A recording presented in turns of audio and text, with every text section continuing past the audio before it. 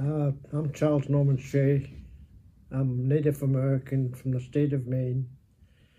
I belong to the Penobscot Indian Nation, which is about 12 miles. We live on an island in the Penobscot River. And as being an Indian in the state of Maine at that particular time, we were looked down upon, and we had a life of our own. We lived on an island. We were more or less isolated. We had no bridge. When we had to cross the river, we crossed in the summertime in a bateau that was rowed by a man. It was an elected position. The man was elected for that particular job, and then in the wintertime, of course, and in the spring, wintertime, we had to cross on the ice. In the spring, it was very difficult, very dangerous, because the ice was starting to melt. And at this particular time, right across from our reservation on the mainland, there was a big sawmill, and we used to get a lot of sawdust from there to spread across the ice to keep it from melting in the winter. But this was dangerous because it would melt from underneath from the flow of the river, and there were always dangerous spots of where you could go through the ice because we did not know them. It was because it was melting from underneath. Couldn't see On it. top, we had spread sawdust, and you could not see the danger spots. Wow. And what did your parents do growing up? Well, I was born in Connecticut. Okay. My parents were not living on the reservation at that particular time when I was born, because they had moved to Connecticut for employment. And I don't know, my mother was working as a secretary. She had learned secretary skills when she was young. And my father was working for the A&P grocery concern that was very popular at that particular time. Atlantic and Pacific grocery stores, or whatever they want to call them. And then the Depression came, of course, and my parents, I guess they must have both lost their jobs because they were forced to move back to the reservation because they were unemployed and they were not making any money, so they could not pay rent or anything, so they moved back to the reservation. And what year was that approximately that you moved? That was, I was born in 1924, and I think they moved back to the reservation in 28 or 29. I was about 4 or 5 years old. And then, were you able? Did you go to school just like normal? Did they have a school on the reservation? That's another situation. We had on the reservation, we had our own schools. Okay. But they were Catholic schools, and they were operated by nuns. And my mother was of the opinion that they were concentrating too much on religion, right, and not preparing the children for future education. So she decided that when I was ready to go to school, that I should go to the white schools, which were not on the reservation, but in the mainland, across the river. And she placed me in the first grade. I was the only Indian boy in a class of about 40 or 45 students, young students, of course, all my age, in the first grade. And this was difficult for me because I had all of my friends who were Indian boys on the reservation, and suddenly I found myself sitting in the schoolroom full of white children, none of whom that I knew personally. How did they treat you? How did they treat you? Well, I was treated, as far as I remember, as far as I can remember, I was treated good. Of course, they were all the same age, and there was no opportunity or no reason. They didn't know. They didn't know that I was an Indian boy, and of course they probably, I'm sure they knew, but they did not treat me differently. Good. So. And so, what was it like? Like, how many kids were on the reservation growing up? How many? Well, I don't know that, but we numbered. I think the population. The entire population on the reservation at that particular time was about 500 people. Okay. So from 500, maybe 50 or 60 of them were children of perhaps of my age. Okay. And so you went to high school as well. I stayed in the white schools all the way through first grade until I graduated high school in, when did I graduate? I don't even remember now. 1942. Yeah. 42.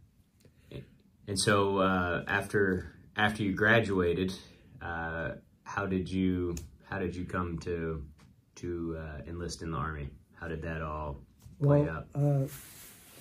My parents had they had moved back to, they had left the reservation again and moved to Massachusetts. Okay. Because of employment again. And they were working in the Boston Navy Yard, which was located at Charleston, Massachusetts. My mother was again a secretary, and my father was working in the shipbuilding profession as a carpenter. So, how did you come to join the military? How did that all play out? Like everybody else, we had to, the Indian boys had to register for the draft. Right. But at this particular time, we had no voting rights. We were not permitted to vote in the state of Maine in any federal or local elections. And this did not sit very well with my mother, because my mother was an advocate for rights for her Indian people, and voting was one of them. So she wrote at that particular time, she wrote a letter to President Roosevelt explaining her situation, that she had 4 young boys that were being drafted into the military service, but we had no rights to vote. And she did not think this was correct. My mother received an answer, of course not from the president himself, but one of his aides. And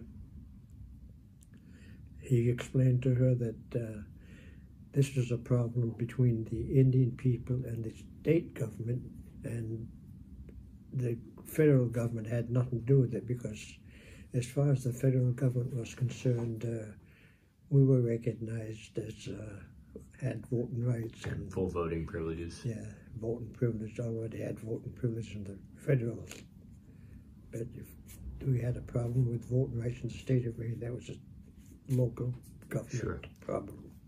And you had 3 siblings. Pardon? You had 3 siblings. Yes, I had. We were 4 boys. Anyway, the boys all enlisted into the 2 enlisted into the Navy, and 1 went into the Air Force, and also enlisted. And I chose to be drafted because I was supporting my mother. And you were the middle. I was the second youngest. Second youngest. And just taking one step back, do you remember where you were at when Pearl Harbor happened. Can you remember when you heard about it? Let's see, Pearl Harbor happened when, 1942? December 1941, December 7th, 1941. Well, I was still in school. Okay. So I graduated in 42, yeah. So I was still in school. Okay. No, not 42. Yeah, 42, well. 40. 42. No, that's when I went into the military service. I was already in the military service in 42. 40. Yeah, well, I perhaps graduated at 42, I think. Okay. That's yeah. That was just a couple of years ago. So you were drafted into the Army, and where did they send you first? Where did you have to report? Well, I was drafted from Massachusetts over there for Boston. Okay. So therefore, I was very close to Fort Devens. And when I was drafted, that was where I entered the military service. Okay. And from Fort Devens, I was sent to Camp Pickett, Virginia, for basic training. Okay. For my introduction into the United States Army and how it was constructed and what was expected of us and so forth. Okay. So you did basic training after that. So yeah, then I was sent to Camp Pickett, Virginia for my basic training. And this is where I learned about the Army. Once my basic training was finished, I was selected to become a medic. I don't know why. I had no medical experience or anything, but I was selected to be a medic, and I was sent to Fort Benjamin Harrison, Indianapolis, to the medical training schools. And I was trained as a surgical technician. And I thought that I would be working in a hospital after I was graduated from my training, but this was not the case. I was sent on leave, went back to my home for a few days leave, and then I was told to report to New York, and there I would board a ship and be transferred to England. Okay. I went home, and when I got ready to report to New York, my mother went with me. And as far as I know, I don't know, I just reported to New York, and the next thing I knew, I boarded the Queen Elizabeth, which had been converted into a troop transport ship. And I don't know how many thousands of a lot. Many. It held, but it was very many. And the ship was very fast, so it therefore did not need an escort to travel across the Atlantic Ocean. And my mother accompanied me to New York City. And I can recall her waving to me to say goodbye to me. She said goodbye to me at the ship as close as she could get to me. It was very difficult, of course, but and then when we sailed, I could see her on the docks, and I was waving to her, and we waved to each other. And then I think it took us. The ship was very fast. It took us about 4 or 5 days, I think, to cross the Atlantic Ocean. That is fast. And we landed in on the coast of England. I don't remember which port. And from there, I was transferred to a what they called a Repel depot. It's a replacement depot. And I only stayed a couple of days in this Repel depot, and I was transferred to southern England, to the 16th Infantry Regiment, 2nd Battalion, Medical Battalion. And it was a small village. I think the name of the village was Bridport? Bridport, yes. And Bridport, England. It was a small village in southern England, on the coast, southern coast. And once I joined the medical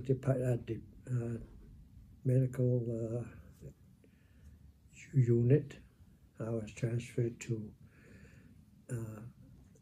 one of the rifle companies to be a medic for that particular rifle company. I was transferred to, I think, D Company, no, 2nd Battalion, yeah.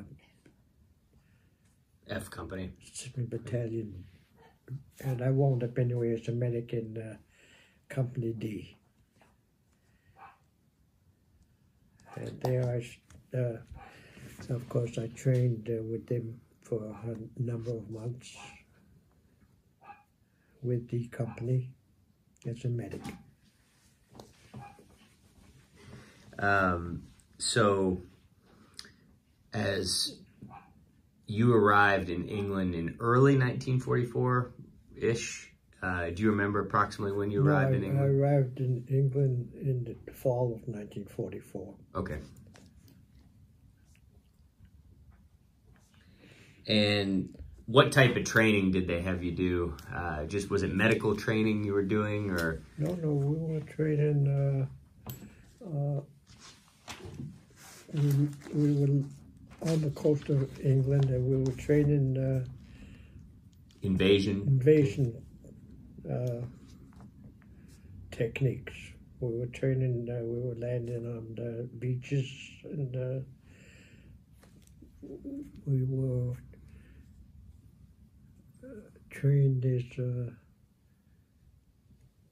as medical aid men in a rifle company, and I think we were trained in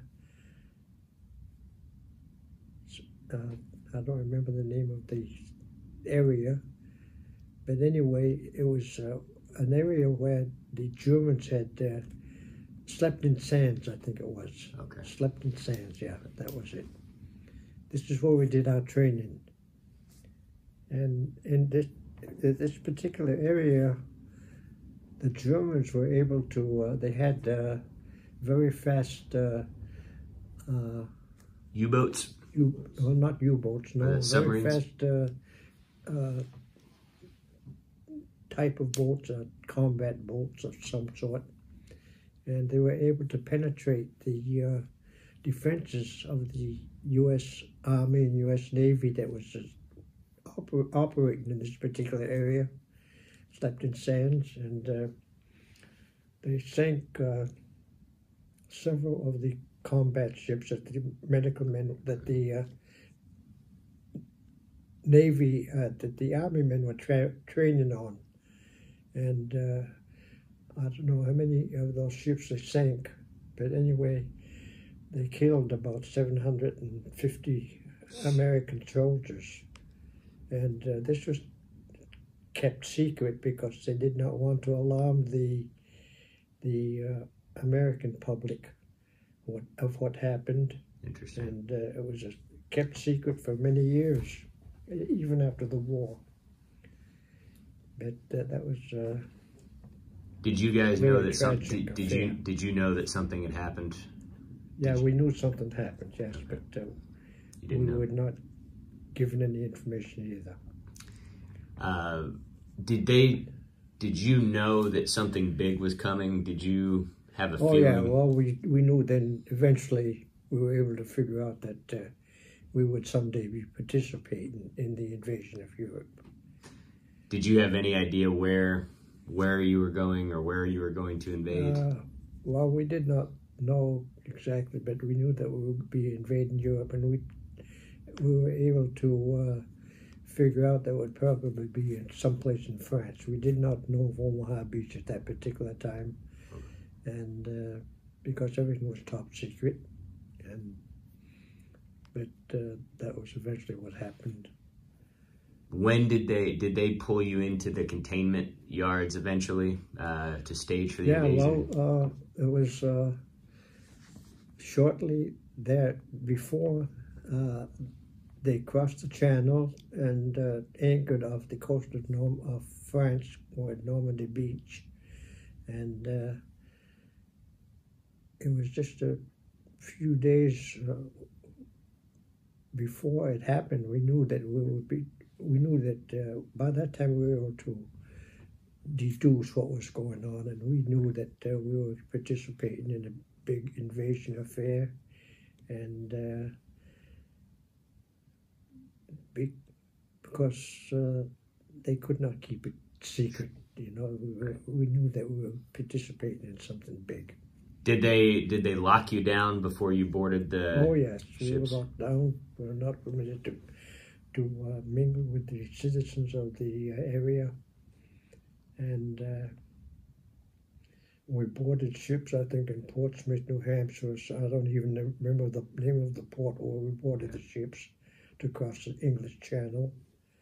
But anyway, there were thousands of ships crossing the channel at that particular time. We were only a small part of it.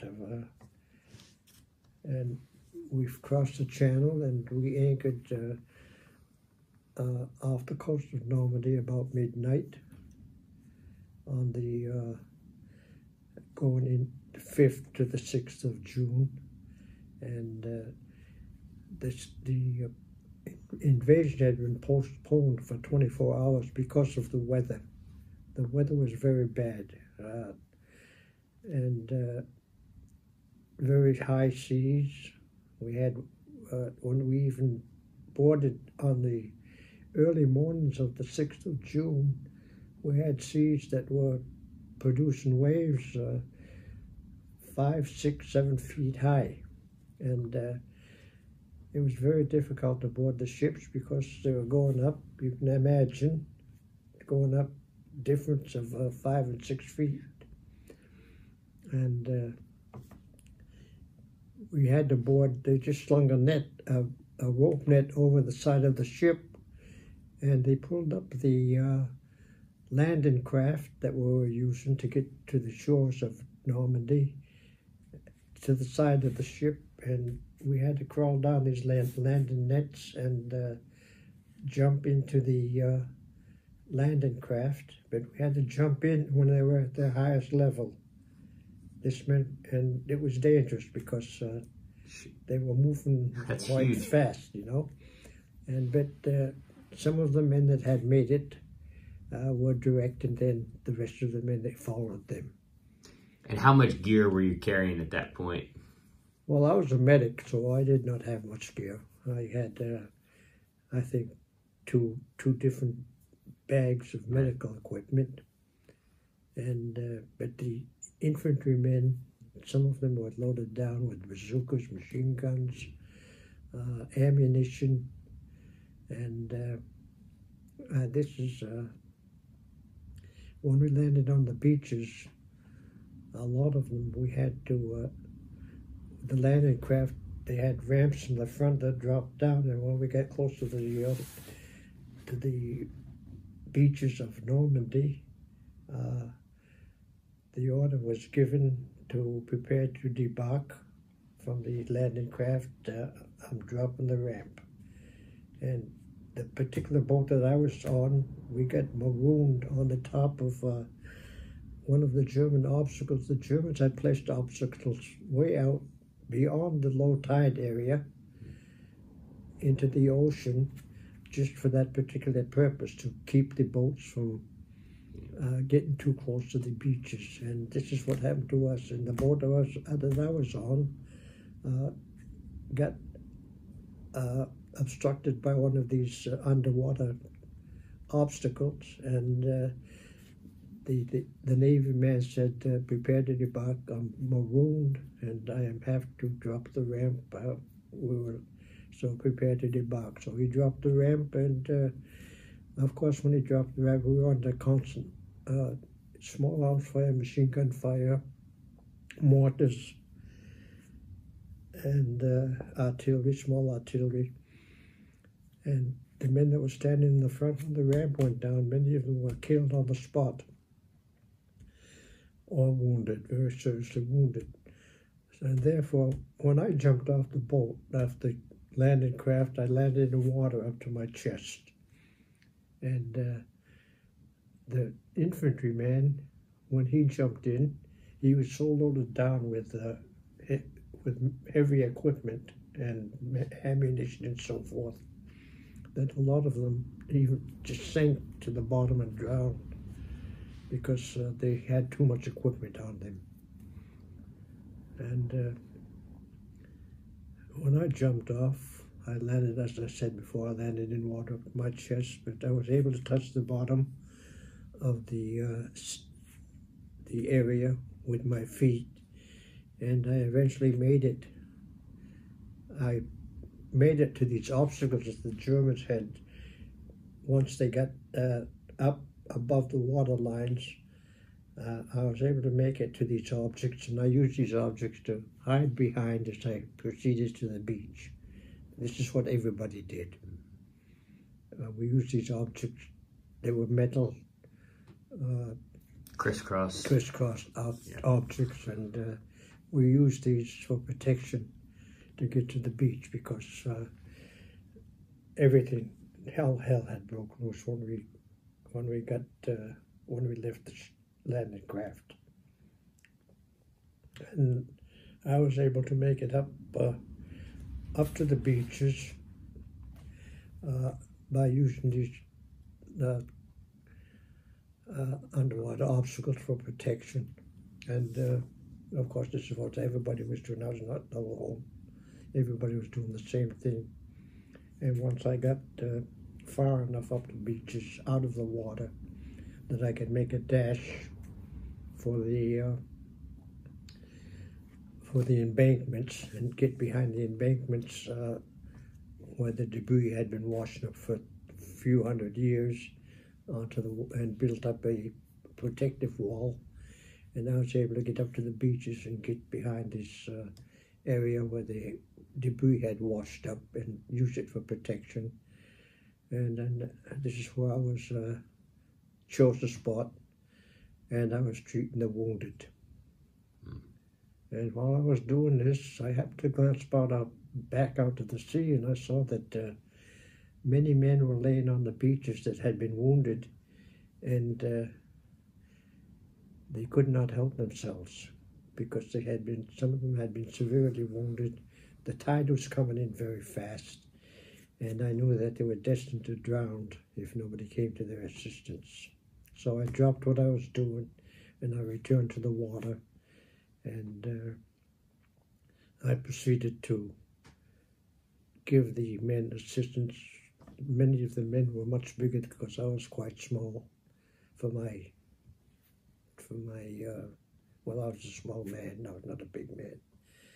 And many of them were much heavier than I was.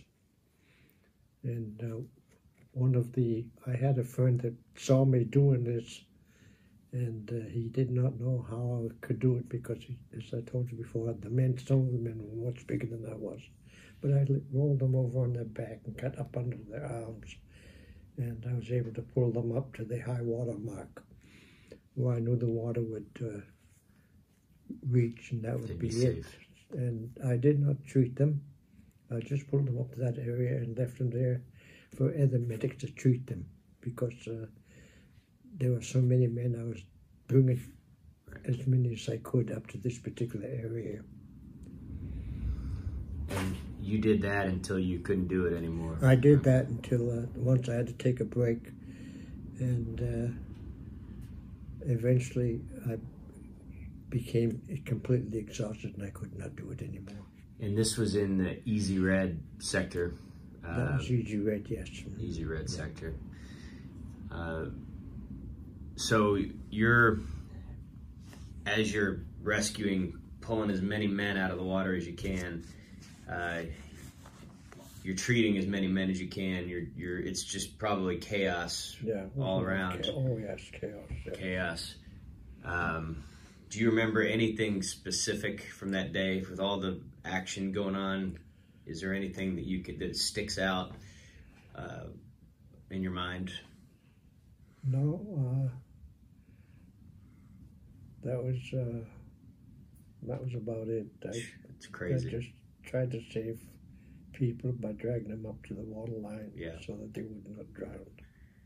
And after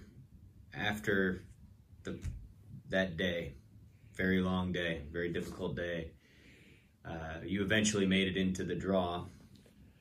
Into the Germans had established what they called defense points up and down the beach into the draws that were leading up to various parts of the French coast, small villages. And these draws, the Germans had put in cement, small cement protective bunkers, and they had a machine gun, two men operated by two men with a machine gun and rifle, and these men were shooting at the invaders as they left the troop ship, the landing craft, and got up into the beaches. And these defense points, they called them, they had them numbered, from 60 on up, and I landed in front of defense point number 62. And this was operated by a German man by the name of Heinz Severloh, who I eventually met. He survived the war also, and I met him in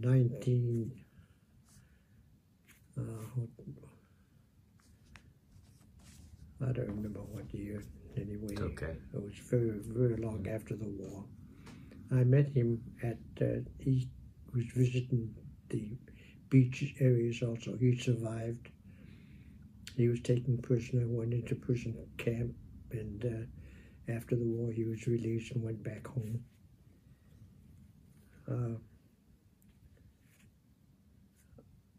Well, I just met him. I would not shake his hands or anything, and I was introduced to him, but that was... And you said that he said at some point that he had killed... He was responsible for the deaths of over 200 Americans, just with his machine gun. Wow. And when I returned to the water, I know that when I returned to the water to do the rescue work that I was doing, he had pinpointed me, and I could see the shells hitting the sand around my feet, but I survived. He did not hit me.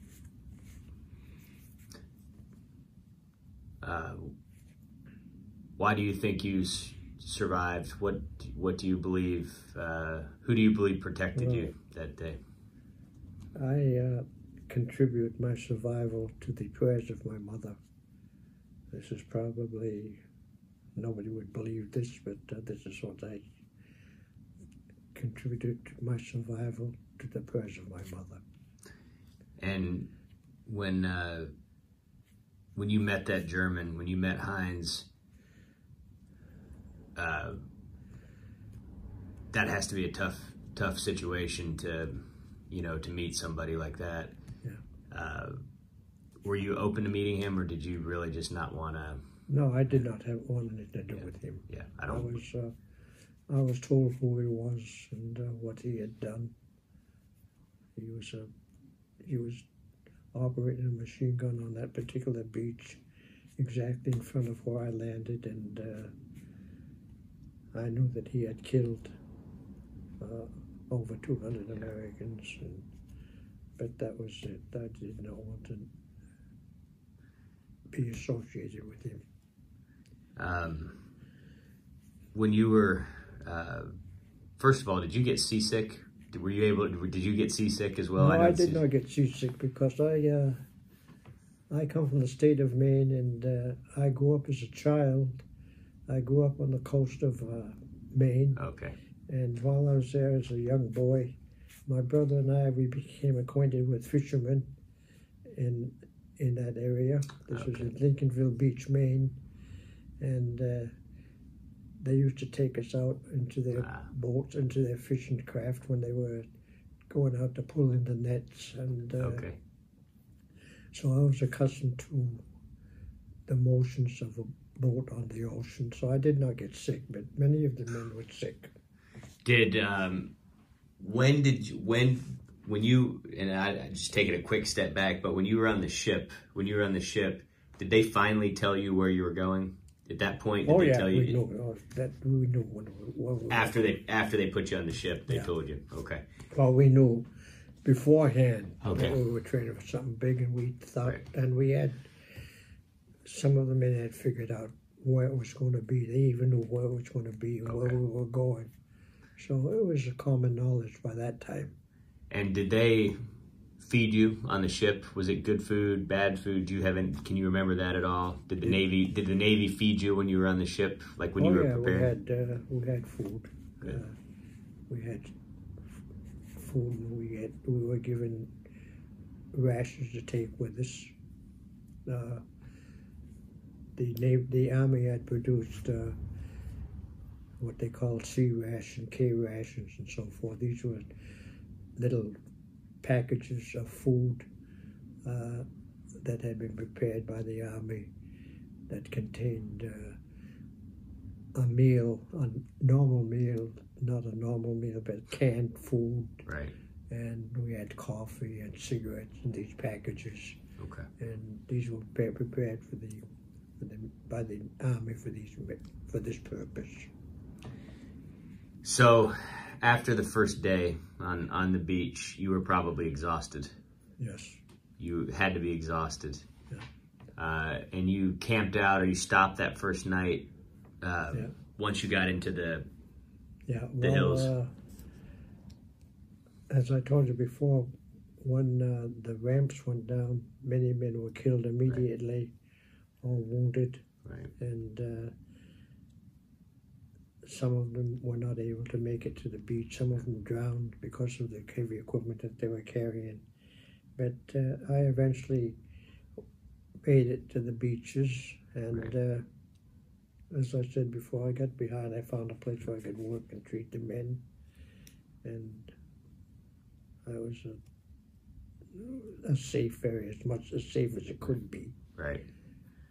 And so when after the first day, after that day was over with, you finally got a little bit of rest, hopefully. Well, I eventually, our objective was Colville, Sumer, a small village that is located in the area of the cemetery that has now been established.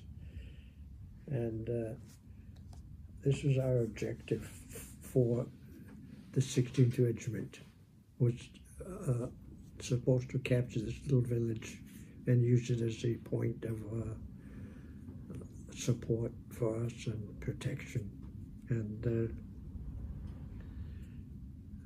when I left the boat, I got separated from my unit, of course. Mm-hmm. We had, I think we had about 75% casualties, dead and wounded. So we were not an effective combat unit anymore. And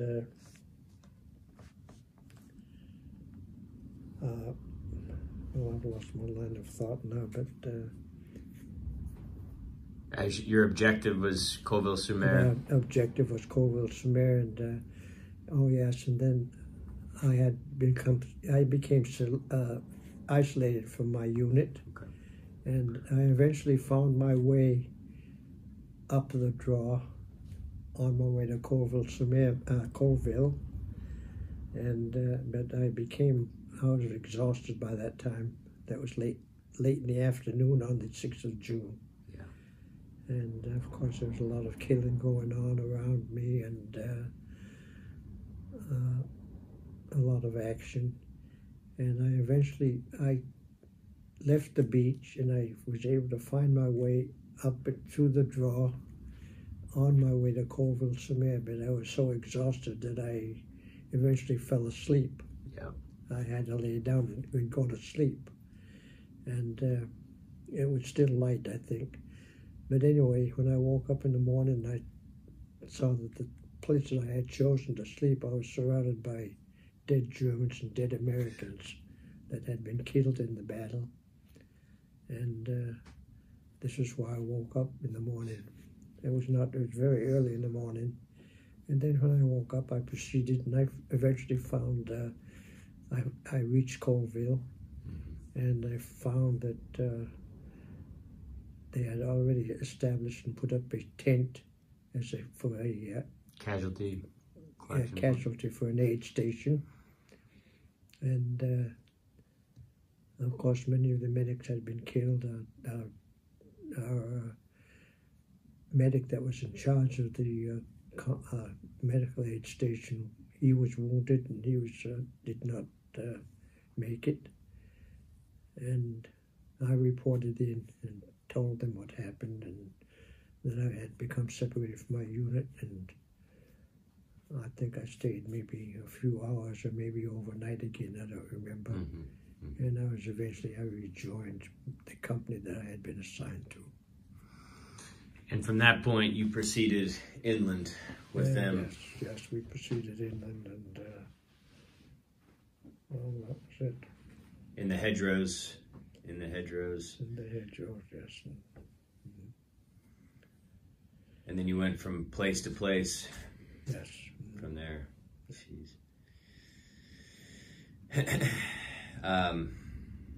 And so you were in Normandy for how many days was he in Normandy? 3 months. 3 months in Normandy. And you went all around, obviously, through Normandy. Do you remember the French people? Did you meet many French people at that point? Well, yeah, eventually we met French families in the little villages that we entered. And of course, they gave us what they had. They did not have much themselves, sure, but they gave us bread and jam or whatever to eat. And they always presented us with a glass of wine. And they were very nice to us. Did they seem to be very happy to see the yes, they were. Americans? It was a sad situation because they had also lost many of their family members who had been killed or wounded because of the bombing and the fight, and of course the Germans, and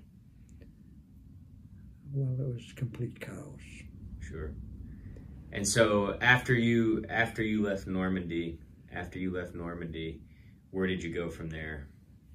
Well, I don't know. I went to a lot of different villages, but I don't remember the names of them. Did you get to go back to England though at some point? When did they pull you back from the front? I stayed in the war, and I eventually the 1st Infantry Division. We captured the first German city in Germany, right, which was Aachen. The 26th Regiment, which was also part of the 16th Regiment, went into the city and took it over. I think they fought for 1 month before they were able to capture the city. And the 16th Regiment and the 18th Regiment were on the flanks, protecting them while they were doing the job. And this, I think it took them a month to finally capture. And you were there for that? You were part of that too? And we were part of that, yes. Wow. When did you get a break? When did you get away from the fighting for the first, I mean from the... No, I don't remember that. Wow. That's a long time to be... So after that, where did you go then after the Aachen and the Siegfried Line and all that? Do you remember? Well, before that, I think we went into St. Lo before. I don't know. St. Lo. We were in Normandy. In St. Normandy. Yeah. We did a lot of fighting in Normandy. We took many small villages, and one of the biggest objects was St. Lo, where we fought.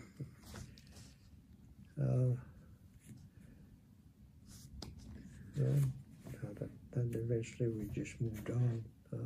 Kept going. Kept on going. And were you usually able to, were you walking usually, or did they put you in Jeeps? Well, they used to put us in trucks if we had to move great distances. Sometimes we went by truck. Okay. And when the trucks could not get very close to the front lines, we left the trucks and we had to proceed on foot. Did they eventually bring in new soldiers to replace the men who were lost on? Oh yeah, we had to have replacements shortly, even after D-Day. Wow. We had to go into a rest area and had received replacements to replace the men that had been killed or wounded. Because, as I said before, the company that I was in, we lost, I think on D-Day, we lost about 70% of our men, either killed or wounded in the first hours. Can you mention briefly your friend who we visited yesterday at the cemetery? Oh yes, well, Edward Morosevich was his name. He was a medic. And I remember training with him. I did not know him that good, but I knew who he was, and we both knew each other. And this is a picture. That's a picture of him. And he was killed. And he was killed, yes. Well, he was not killed. He was wounded very seriously. I was walking the beaches, and I found him. He was on the beach, and he had a serious stomach wound, and I knew that we both knew that he was dying because he had a very serious stomach wound, and he was slowly bleeding to death.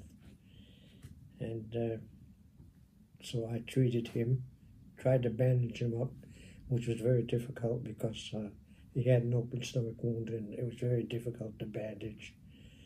But anyway, I bandaged him up as best I could. I gave him a shot of morphine, and I stayed with him and tried to comfort him. And he eventually died while I was standing there while I was treating him. He eventually died. And well, I left him. And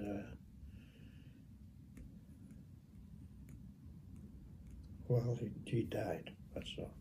And many years later, you were able to meet his family. Yes, many years later, I was able to finally find out where he came from. I did not know where he was from, and I was not able to find out until I think 2009, I think, when I first came to Europe, and I was able to find out eventually that he came from New Jersey, and that he still had some family. He had one sister that was still living, and I went to New Jersey with a friend of mine by the name of Russ Butler. He accompanied me, and the day that we went there, they were holding a ceremony for him with the Legion, the VFW, or the American Legion. Reserve units of some sort. And they were holding a ceremony for him, and I was able to present him with a document, and I made a framed picture, and I was able to present his medals. I was able to get his medals that he was entitled to. Wow. He had the Silver Star and the Purple Heart, and I presented them to his sister because they did not know anything about him. They knew that he was killed in action. Yeah. But I was able to give them some concrete information because I was with him when he died. Wow. And you actually served in Korea as well. Yeah, and then in 1950, I had just come back from Europe. I was in Europe for a number of years. I got married in Europe, and I came back to the States with my wife, and I went back to Fort Devens, and there I was assigned to the 3rd Infantry Division, and they were prepared to go to Korea. I did not know that when I joined them, but I soon found out that we were on our way to Korea. So I had to leave my wife here in my mother's home, and we debarked for Korea by train to San Francisco, and from there we boarded ships and went to, on our way to Korea. We stopped at Honolulu, and then proceeded to Japan, where we went into training for a couple of months. And in 1950 we went, I think in November, we boarded ships in Japan, across the Sea of Japan to North Korea, and proceeded. Our mission was to assist a First Marine Division that had been isolated by the Chinese when they entered the war. And this was in North Korea, at the Chosun Reservoir. And we were successful. We got them out of the position. And but we had to be evacuated again by ship because we could not go over land. Yeah, we were because surrounded. It was controlled by the Chinese and the North Koreans. Wow. And how long were you in Korea? I was in Korea for 1 year. Jeez. 11 months, I think. And then you finally got to come home for good. And then I was sent home, went to Fort Devens,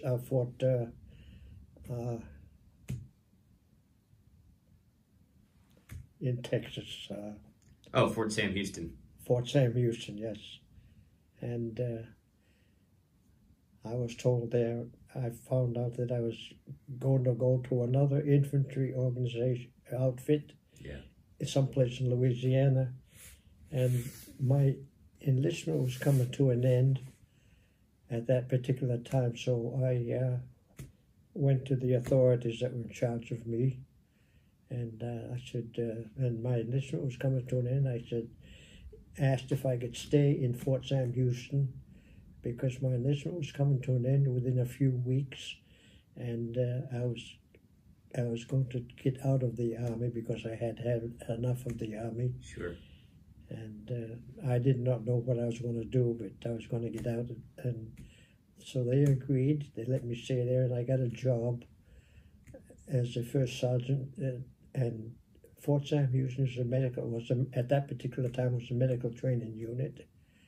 They trained a lot of medics in Fort Sam Houston, and I got a job as the first sergeant of one of the training companies. Wow. And so you were a PFC on D-Day, or a private on D-Day. Yeah. And then when you left the Army, you were an E8. I was a master sergeant. Yes. Wow. That's quite a rapid rise, although you went through a lot to get there. Well, it's not rapid. I think it was 2 or 3 years. Yeah. That's pretty fast, at least in and so when you finally were able to leave the Army, you and your wife settled. Well, when did you take the job? We went. I got my wife, and I told her whether we'll go back to Europe, to Vienna. That's right. And that's what we did. And then I eventually went broke because I had no more money.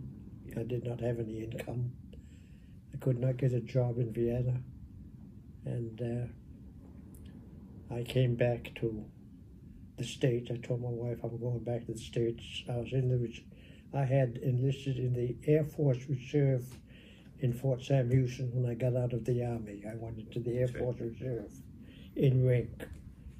I had retained my rank and everything, and I came back and I requested active duty with the Air Force, and they accepted me.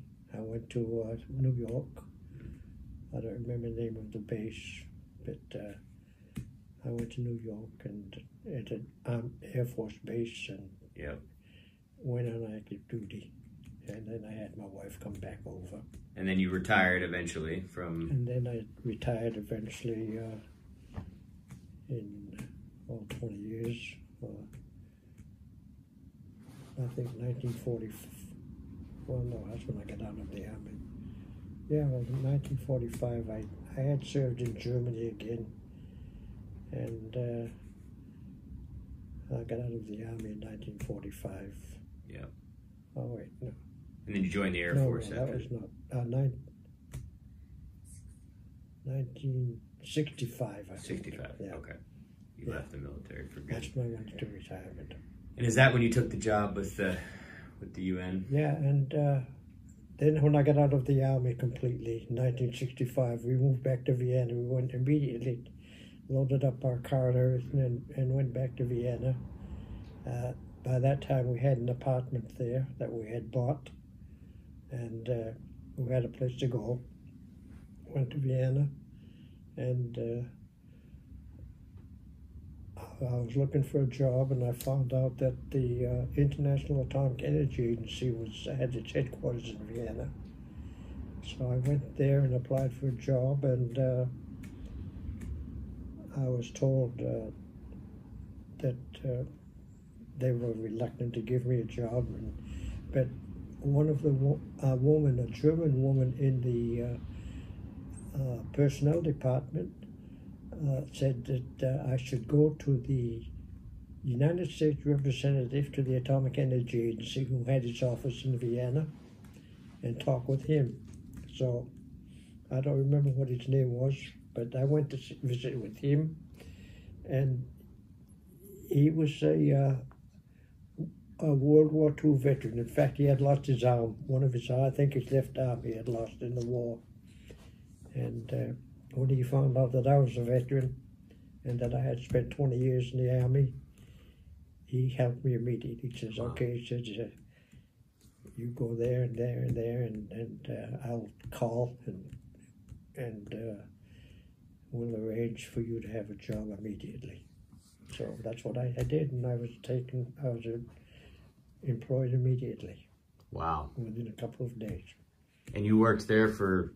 And I stayed there for 20 years. I did not retire from the, let's see. Oh yeah, I retired from the United Nations in 1985. Okay. And during that time I had built my own home in Austria, outside of Vienna, in a small village. I did my work myself, bought my piece of ground and built myself a home. Wow. And then we had it very comfortable. We had the city apartment, we had a city house outside of this, in the little village outside of the city. And I had 2 cars, so I had a very good life. You did, and that's one of the most beautiful places in the world. Yeah. And so you stayed in Vienna for quite a while after I stayed that. in Vienna, yes. Oh yes, and then when I had retired from the Atomic Energy Agency, I got a job with a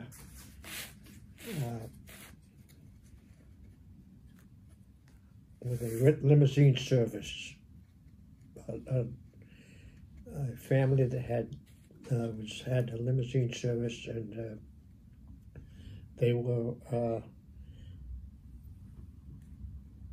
taking on people that visited Austria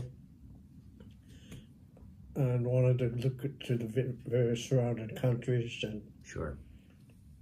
And I got a job with that company as a limousine service, and I worked, I think, Well, I think until I had worked an additional 5, 10, or 15 years. And by the time I finally retired, I was 75 years old. Okay. And then eventually you returned back to Maine for a while. In 2000, well, I told my wife, I said, once I retire entirely and I don't work anymore, or cannot work anymore, we'll go back to the state of Maine. Okay. And that is what I did. But I had to get permission from a doctor because my wife was very ill at that time. And we came back in 2003. We came back to the Indian reservation. I had inherited a home, my aunt's home, which I had repaired over the years. We would come back in the summertime and repaired the home, made it very comfortable. And then we moved back to stay on the reservation in 2003, and we got here on the 31st of May, and on the 3rd of September she died. She was very ill when we left Vienna. And so you stayed there on the reservation and continued to live there. You visited Normandy frequently. Yeah, I made my first visit to Normandy I think in 2009. Okay. I had a very good friend that was a distinguished professor of anthropology that I had met. He was visiting the reservation, and he came from the Netherlands, but he was working with the Indians in the state of Maine, not the Penobscots, but another Indian tribe. And I met him because he was visiting the Penobscot Indian Reservation. I met his wife first. I met her at my brother's home, and she eventually introduced me to her husband. Okay. And one time while we were talking, he heard me discussing things about Europe and so forth, and he said, he asked if I had participated in the Second World War, and I said yes. That I was with the 1st Infantry Division and had participated in the war in Europe. And he asked me if I had ever been back to Normandy. I said, no, I have never been back. And this was already in 2000. So he says, well, I come from the Netherlands, and my wife and I, now my wife is an American, but we go very frequently to Europe, and the next time we go, we'll take you with us. So he arranged to get some money from the 1st Infantry Division and another from the state of Maine. I forgot what it was. Yeah. Anyway, he got the money for our trip, and we came back to Europe together.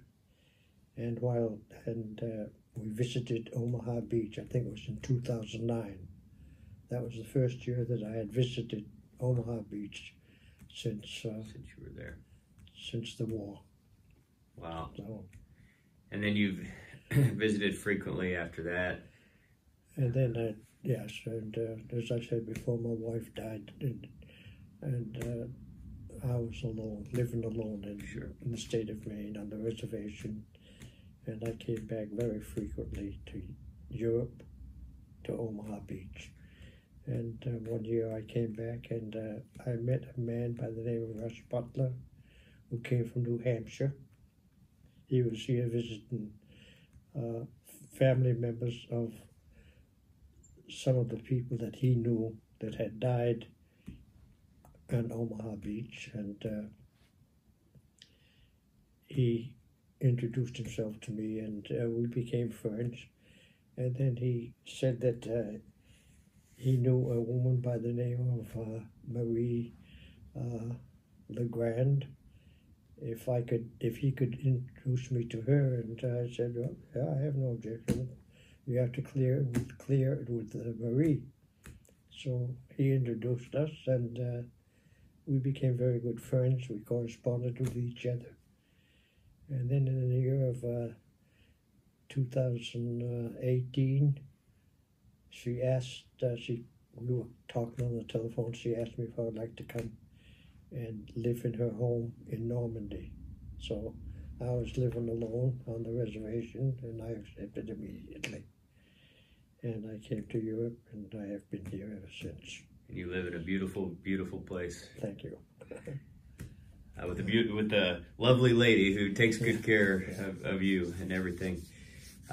If you could, Charles, talk about what it means to you to represent your heritage with the Native American heritage, and talk about that just a little bit.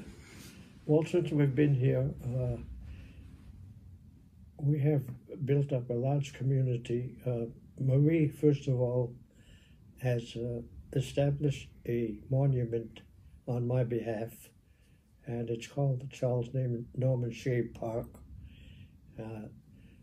She wrote up, before she established this park, she wrote to the various members of the villages that lived on the beach area, in the beach area, I think 3 villages. She wrote to the mayors and presented her idea to them that she would like to establish a park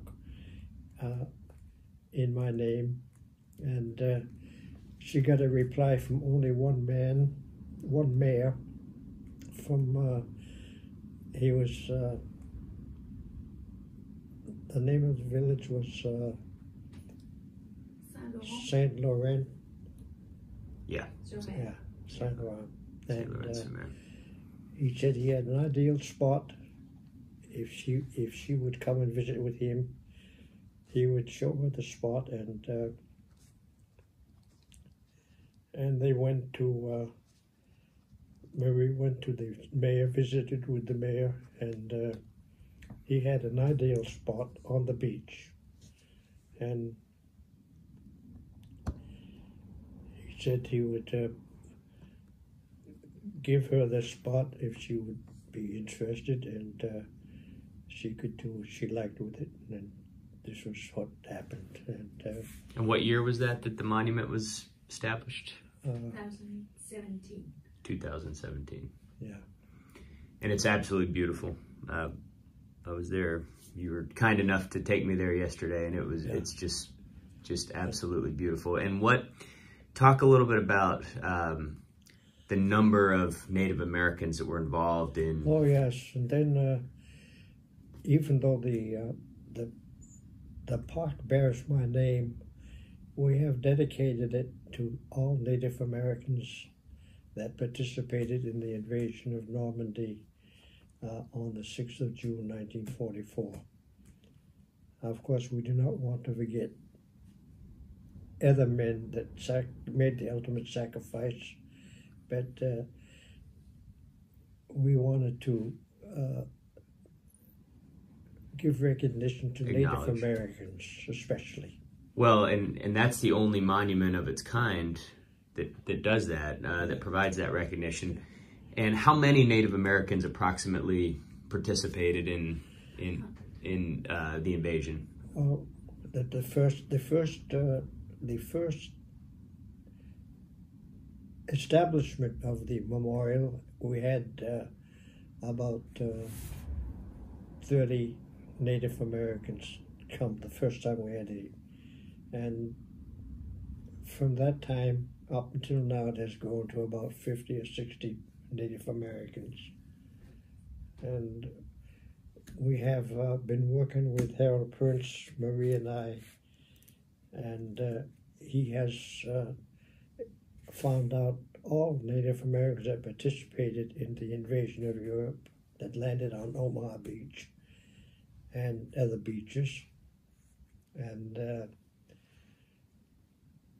I don't know how many. 550. 550 yeah. Native Americans. Native Americans. On D-Day. Yeah. And roughly 24,000 globally in Europe. Globally in Europe. D-Day and after. Okay. And it's amazing what you've done with Marie to recognize, your heritage and the sacrifice. Because as you said, back during that time, you and your brothers were all fighting for our nation. However, you were not even allowed to vote. We're not considered citizens of the United States. And you were first able to vote, you said, in 1954? Yeah. And we're not able to vote in local elections until 1954. But you can go die for your country, Yeah. and put your life on the line. Exactly. Wow. That's and each year you host a series of events with Marie to bring Native American families over every single year, and to honor them and their heritage and your heritage, and it's just amazing. And we work with a man in the United States that lives in Michigan. Illinois, below Chicago. He has a large art gallery. What? Art gallery. Art gallery, yes. And he's Native American, and he has many friends that are Native Americans, and we all work together. And he brings his. He has influenced a large group of Native Americans to join us in our celebrations here. Wow. On the 6th of June of every year.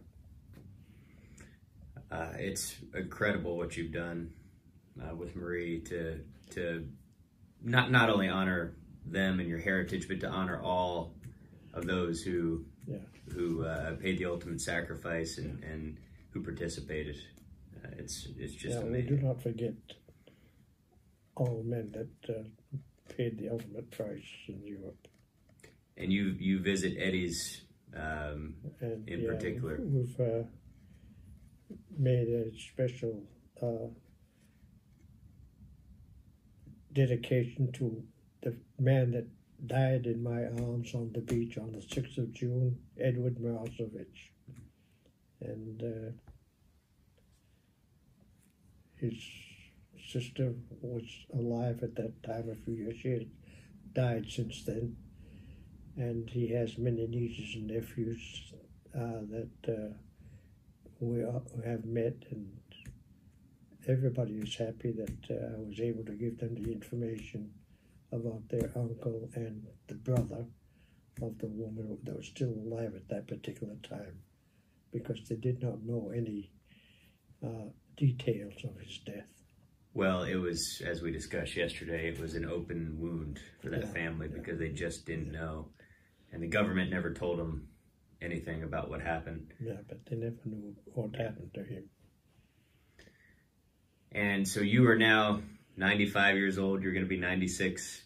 I'll be 96 on the 27th of June. And you look about 20 or 30 years younger than you actually are. Thank you. What's your secret? What's your secret to being so healthy and looking so good at this age? Any secrets or advice for?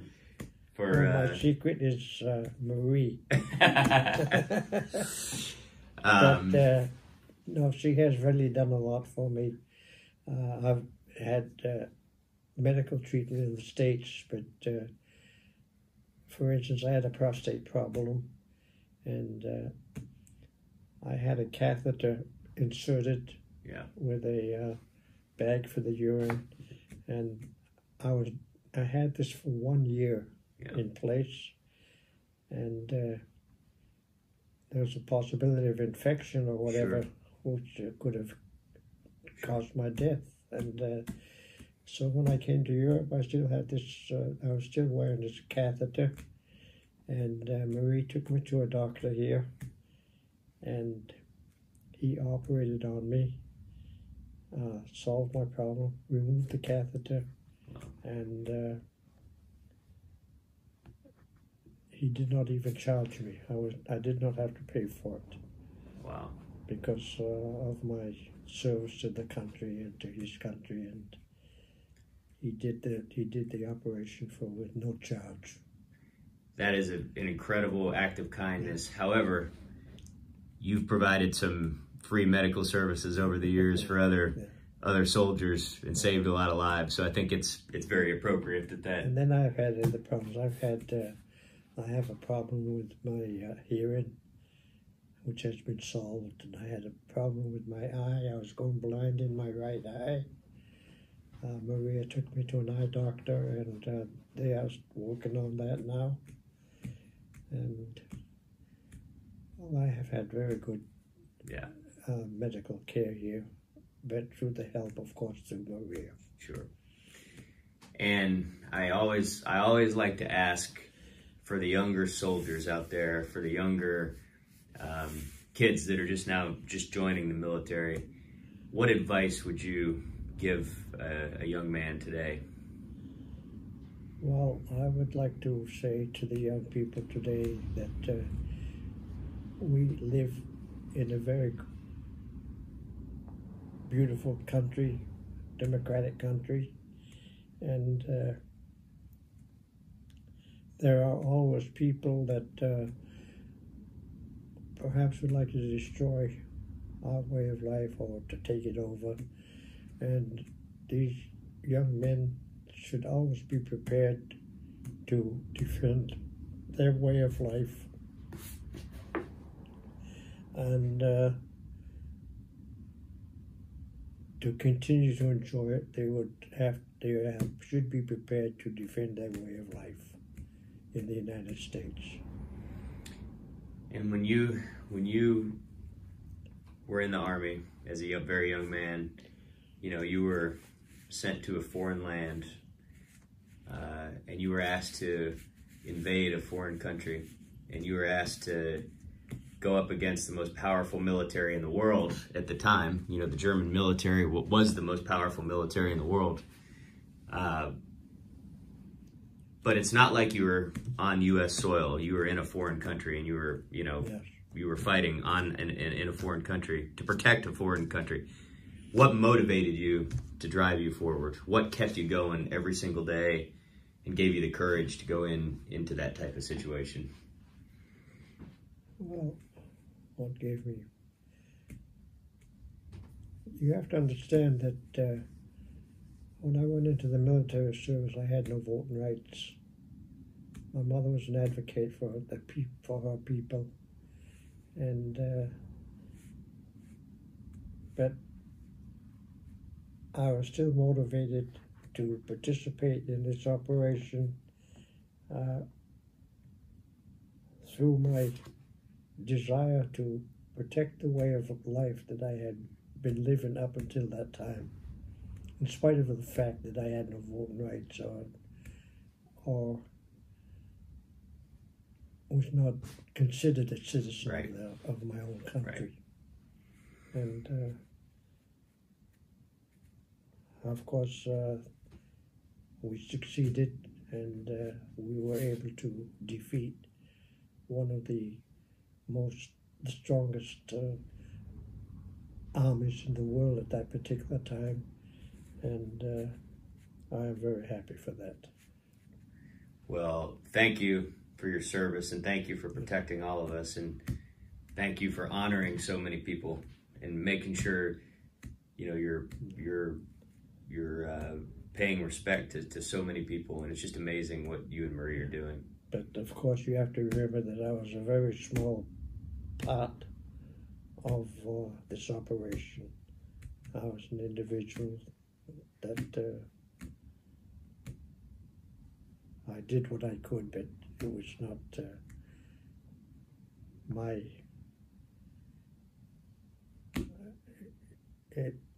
there were many, many men that paid the ultimate price, and we should not forget them. Absolutely. Well, you honor them every day by what you do and all the things that you're doing. You're honoring them every single day. Yes, thank you. And I'm just honored to have met you, and thank you so much for, number one, taking the time to share everything, but number two, for all that you do every day to honor these men. Thank you. And thank you, Marie, too, for all that you do.